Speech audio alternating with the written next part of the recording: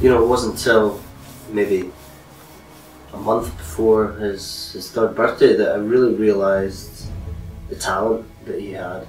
He came back from nursery that time with a painting of sunflowers, and being a professional painter and graduate from our school myself, it was difficult even for me to distinguish it from an original Van Gogh.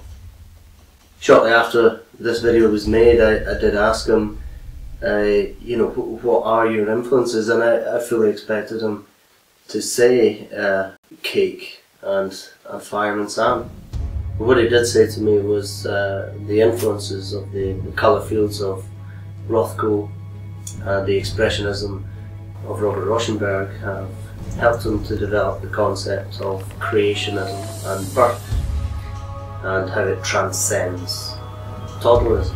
I mean, I was obviously shocked at this, mostly because I didn't realise toddlerism was a word.